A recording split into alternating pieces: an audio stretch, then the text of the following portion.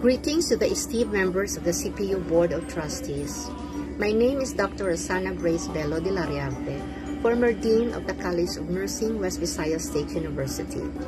I am now retired from government service, and at present I work as a faculty member part-time in the College of Nursing, Central Philippine University, my alma mater.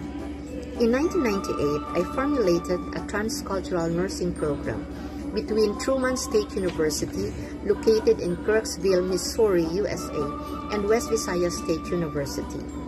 The Transcultural program aims to enhance the knowledge, attitudes, and skills of nursing students in identifying the influence of culture on health and illness, and provide nursing care that is culturally congruent and acceptable. The program was approved by the governing boards of both universities and eventually resulted to a memorandum of understanding based on the objectives and activities stipulated in the program. We had a 20-year love affair with Truman State University until my retirement. Every year then, about 10 to 15 nursing students and faculty from TSU would come to Iloilo City to have their exposure at the University Hospital, Social Hygiene Clinic, Western Visayas Sanitarium, and selected barangays in Iloilo Province for their community health nursing. This was one activity our students and faculty would always look forward to every year, and this was one activity where memories would always last a lifetime. This program is among the best practices cited, which helped us attain the Level 4 accredited status from the Accrediting Agency of Chartered Colleges and Universities in the Philippines, or AACO, and a Center of Development in Nursing Education by CHED. This is one area CPU College of Nursing should explore. Transcultural nursing can further enhance the reputation of Central Philippine University internationally.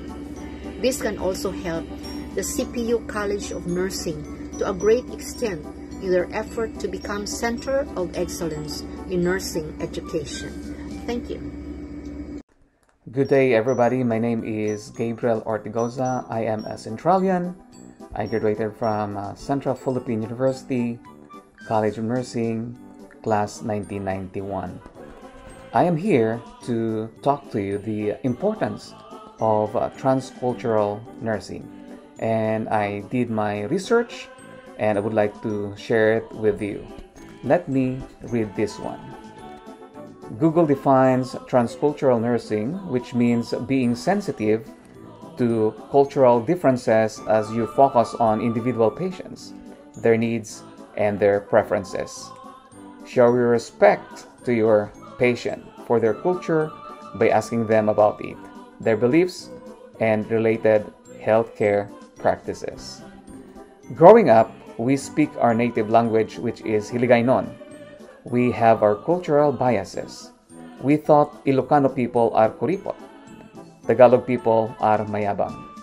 When I landed a job in Metro Manila, I realized I have a hard time talking in Tagalog. It is hard to communicate and express ourselves.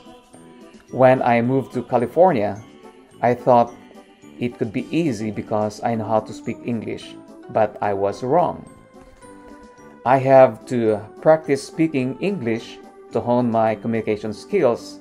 I also have to learn the American culture as I deal with my American patients at Kaiser Permanente and American nursing students at the University of California, Davis and California State University, Sacramento.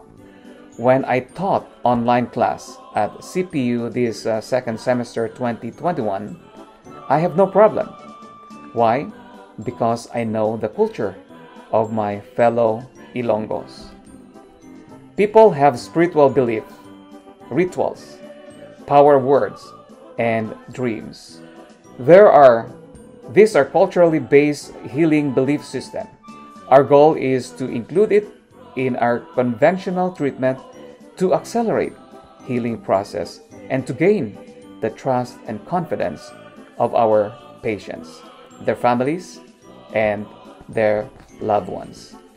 Nursing is the most trusted profession for 19 years now in the entire United States of America, according to the Gallup poll. Nurses are the coordinator of care. We deal with different cultural backgrounds of our patients and our co-workers at the hospital. We need to know and understand their culture so we can incorporate cultural beliefs to conventional treatments. People have biases. We have the solution to that.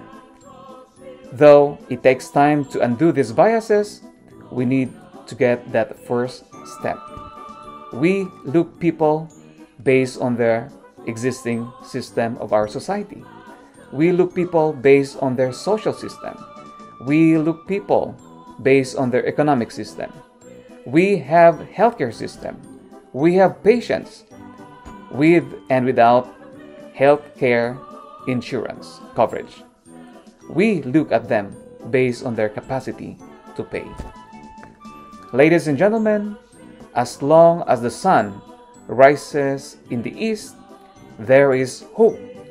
We have solutions to those biases through education and training. We need to educate and train our students on the different cultures of people and to deal with them holistically with respect, to have a smooth relationship with each other. As the old saying goes, respect begets respect. Thank you very much, and thank you for your time. Nursing is a global profession. The College of Nursing's responsibility is to provide adequate preparation for nursing students to transcultural care. The transcultural nursing theory by Madeleine Leininger involves knowing and understanding different cultures concerning nursing and health illness caring practices, beliefs, and values to provide meaningful and efficacious nursing care services. Anchored in the theoretical framework of Madeleine Leininger, the College of Nursing Curriculum Committee has injected innovative curriculum redesign as part of internationalization and innovations as requirements to the college's application to become a center of development or the much coveted center of excellence. To provide breadth and depth to the students' cognitive understanding, it is imperative to offer a related learning exposure for the students to become sensitive to the needs of patients from various cultures as societies become increasingly global and complex. Let me share a personal perspective. While working as an advanced practice nurse in Los Angeles, California, I had an academic appointment as an assistant clinical professor in nursing at the University of California, Los Angeles. UCLA is a world-renowned university that has embraced cultural diversity and has welcomed international students with open arms. That said, perhaps we can explore possible future collaborative activities with UCLA. Thank you, Board of Directors, for the opportunity.